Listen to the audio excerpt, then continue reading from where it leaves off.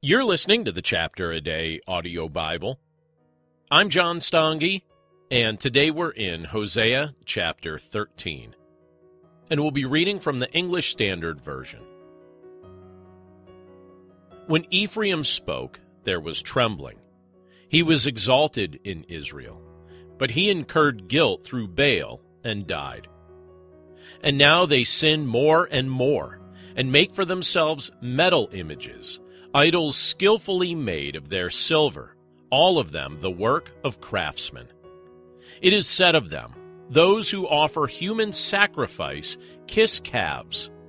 Therefore they shall be like the morning mist, or like the dew that goes early away, like the chaff that swirls from the threshing floor, or like smoke from a window.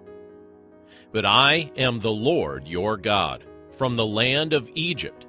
You know no God but me, and besides me there is no Savior. It was I who knew you in the wilderness, in the land of drought. But when they had grazed, they became full. They were filled, and their heart was lifted up. Therefore they forgot me. So I am to them like a lion. Like a leopard I will lurk beside the way. I will fall upon them like a bear robbed of her cubs. I will tear open their breast, and there I will devour them like a lion, as a wild beast would rip them open. He destroys you, O Israel, for you are against me, against your helper. Where now is your king to save you in all your cities? Where are all your rulers, those of whom you said, "Give me a king and princes"? I gave you a king in my anger, and I took him away in my wrath. The iniquity of Ephraim is bound up, his sin is kept in store. The pangs of childbirth come for him, but he is an unwise son. For at the right time he does not present himself at the opening of the womb. I shall ransom them from the power of Sheol. I shall redeem them from death. O death, where are your plagues? O Sheol, where is your sting? Compassion is hidden from my eyes.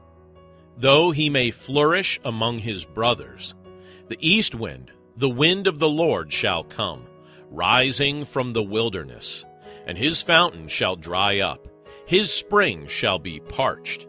It shall strip his treasury of every precious thing. Samaria shall bear her guilt, because she has rebelled against her God.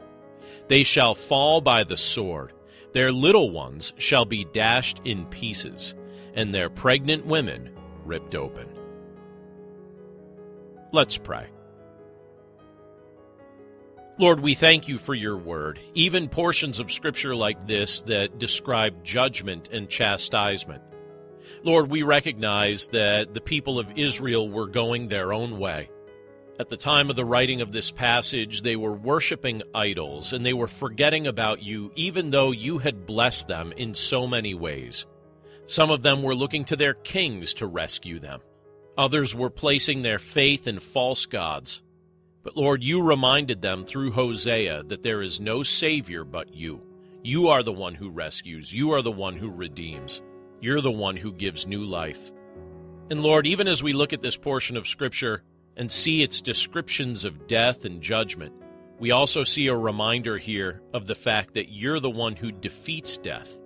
Your word tells us that your Son, Jesus Christ, who came to this earth and lived the perfect life, also died on our behalf and then rose from the grave, defeating sin, defeating Satan, defeating death. So we're grateful that his victory becomes our victory the moment we trust in him. And we're grateful for the privilege that it is to walk with you each and every day as you accomplish these miraculous works in our lives.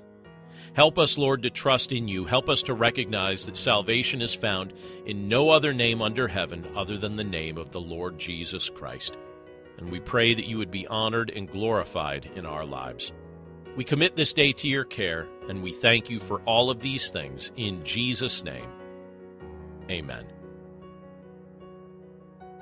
Thank you again for listening to the Chapter a Day audio Bible. For more resources to help you in your walk with Christ, please visit us online at desirejesus.com.